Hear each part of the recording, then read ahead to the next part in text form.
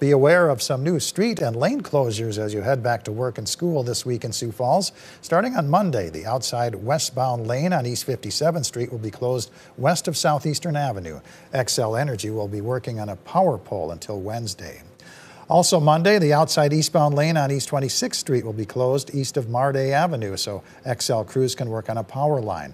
They should be finished by the end of the day.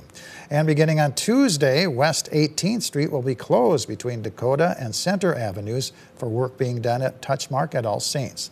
The project should last about a week. You'll need to slow down driving near these construction areas and consider taking an alternate route.